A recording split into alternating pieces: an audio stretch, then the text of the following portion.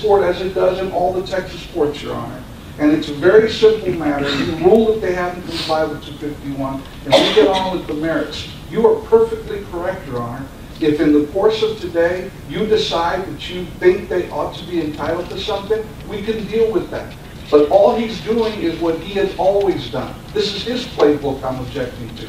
They come here, and the proof is in the pudding. You've never heard the merits of the special appearance. Your Honor, this is no longer an objection. It's a filibuster. Well, Judge, now, 251, I'm asking you to rule, Your Honor. The first of all, and I would ask then, if that's required, which it doesn't say in the statute, that I be allowed to make a trial amendment to verify that. They're on full notice of what our motion is. Second, the very first case I ever had with these folks, George Spencer got up in an evidentiary hearing and argued after his opening statement that I should not be allowed to make an opening statement. Because again, their perpetual position is, let us show you first, don't allow them any discovery or any right to be heard, and you'll see that we're so clearly in the right, you'll rule in our favor. That's not the adversarial system. Would it not, though, Mr. Jeffrey, in fact, to the degree, if ever necessary,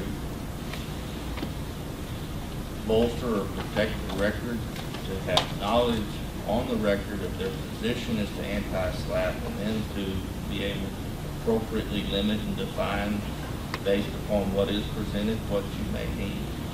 That would be true if they had not filed extensive anti-SLAPP materials. If you'll recall, Your Honor, Mr. Cedillo made a big deal about bringing you an entire banker's box with their motion.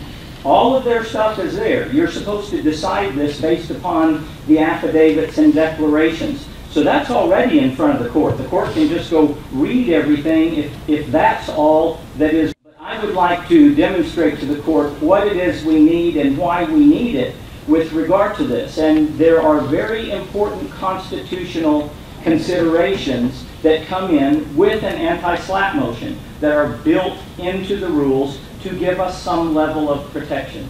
I haven't got to argue the motion for continuance yet. I would like to argue it, and then he can respond if he wants. Is there an affidavit that was prepared that just didn't get attached? I don't know what the answer is.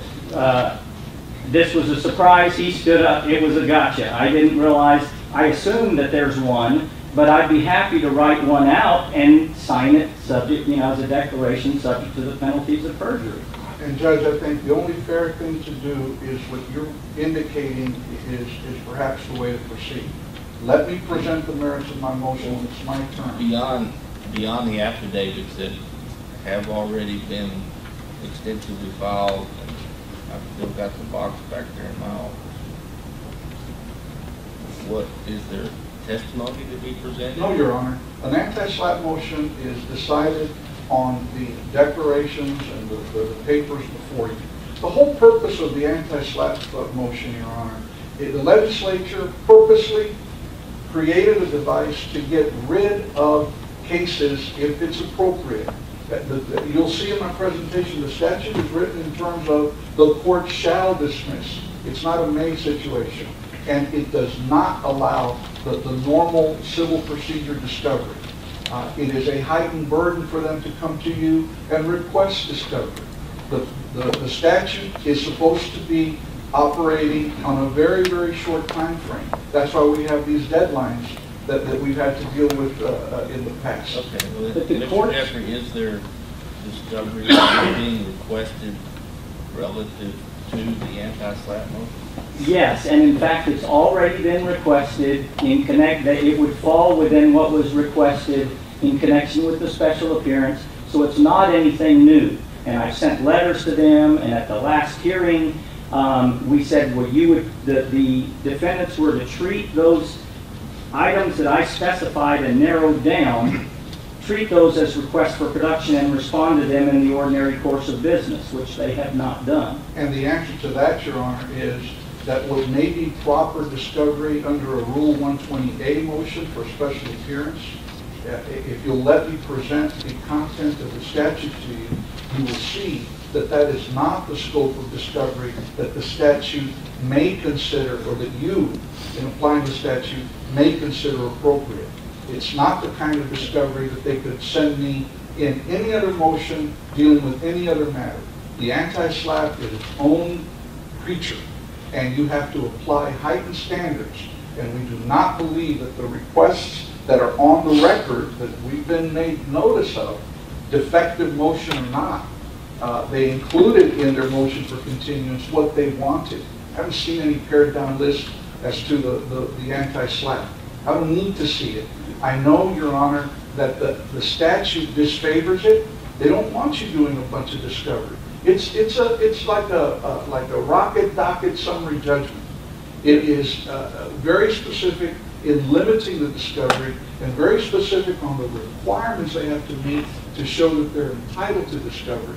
And if you'll let us go forward and present the merits, when it's his turn, if he wants to make all those arguments, and if you're persuaded, then you're free to do what you think is right. But let me go forward. What's the statute? It's Chapter 27, Your Honor, of the Civil Practice and Remedies Code.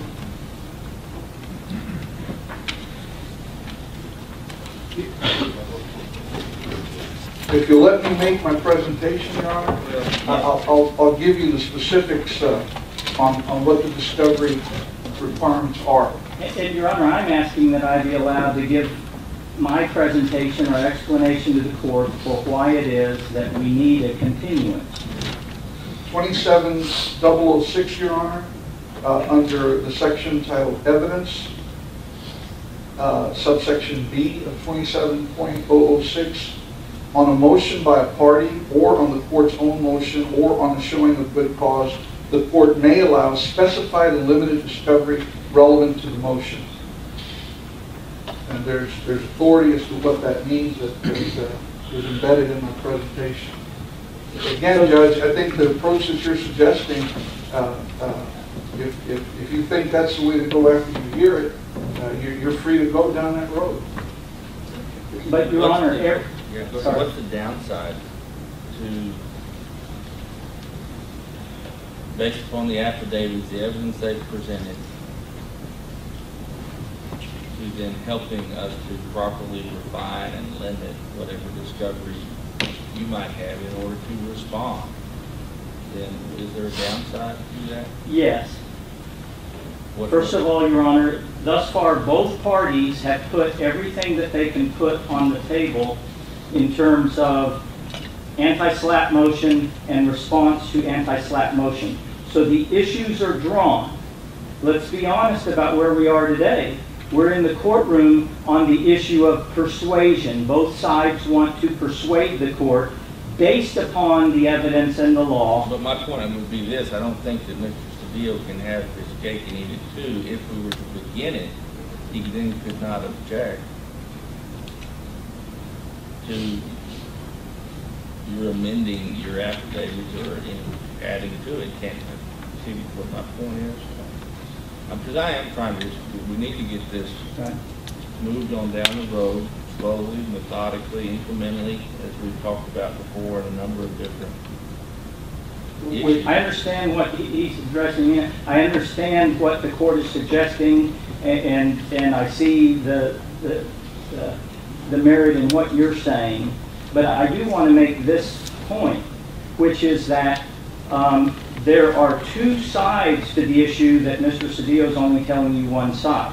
One side is that in a conventional SLAPP situation, it's supposed to be expedited.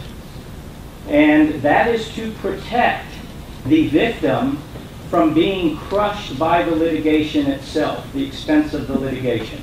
That's the conventional situation. And the courts, including in the Wallersheim SLAPP case against the Church of Scientology, the court made the point that we try to expedite these things to protect someone from being harmed. However, there's two protections that we have as the plaintiffs in the case, even in an upside-down case like this. There are two protections that we have. One protection is they have a heavy burden, and we have a light burden. That is, they have to prove by a preponderance of the evidence, and we have to just show a prima facie case. That's it. Number two, there is a safety valve for the court to allow discovery. The reason being, the plaintiff has due process rights and open courts rights. So the court has to balance it. It's not just rush the plaintiff to the courtroom and put them to the test. The reason why we need discovery is that, and we already know it because we know what it is, and we filed a motion for sanctions against them. The discovery that's been done thus far, there's been perjury, there's been withholding of documents, etc. What we need is to show that this whole First Amendment claim that they're making is a pure 100% pretext. And they have troves of documents, text messages, emails, reports, etc., that shows what they were really doing at the time they were running this operation against the Rathbuns. To date, we have been given zero. We know that they exist, and we found a smoking gun. We filed a motion for sanctions on that, which is not set for today.